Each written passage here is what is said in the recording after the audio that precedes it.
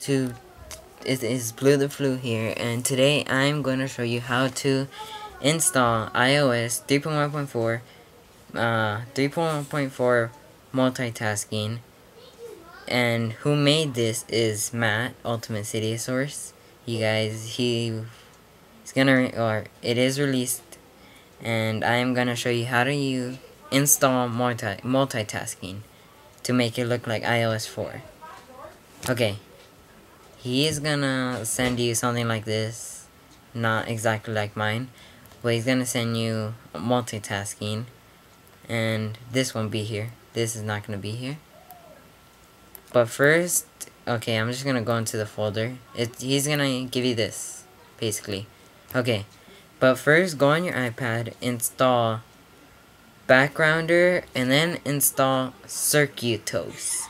Both of those will be in the bottom link in the description. Both of those will be down there, the names, and you need to install both of them. And when you install both of them and you're finished, okay, you need to SSH into your iPad, iPhone, or iPad, no iPhone yet. Sorry about that, Matt. Anyways, you need to SSH into your iPad. You need to go to, okay, this is mine. See, Duran's iPad. You need to go to private, var, stash. You know where all your themes are at and everything? Yeah. Well, stash, and then you click on applications.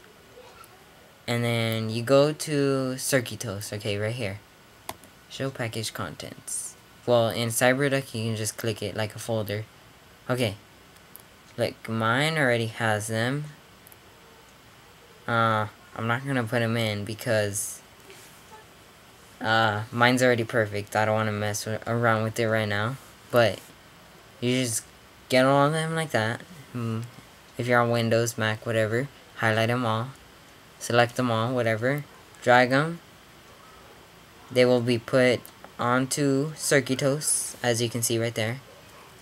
They're right there. And don't worry about the closed box iPhone or like background iPhone. Don't worry about those. Just put those. Respring your device. Double click the home button on your iPad, and you're gonna see it looks like it. It's actually very, very nice. I'm not saying it's been cheap, but to make it look real multitasking, okay. After you've made it look like iOS 4, I want you guys to go into Backgrounder on your iPad. Go into Backgrounder.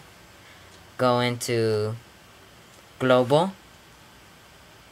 Go check Auto Detect on backgrounding method. Go on Auto Detect.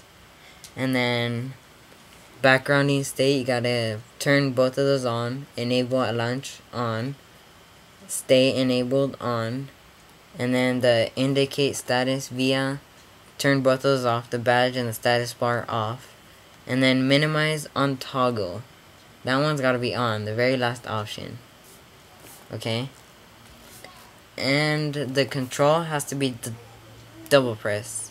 Or on the settings app, it's just gotta be double press. From activator, just double click the home button. And yeah.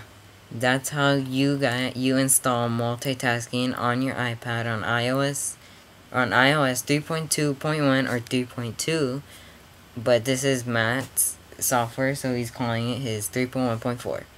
And please comment, rate, subscribe my video, and please comment, rate, subscribe Matt, which is Ultimate City Source. Sorry, I keep calling him Matt. Ultimate City Source and Mr. AJ's Tech. Both of their links are going to be in the description. So please go subscribe and comment and rate them, please. And thank you for letting me post this. Peace out, dogs. See you another day.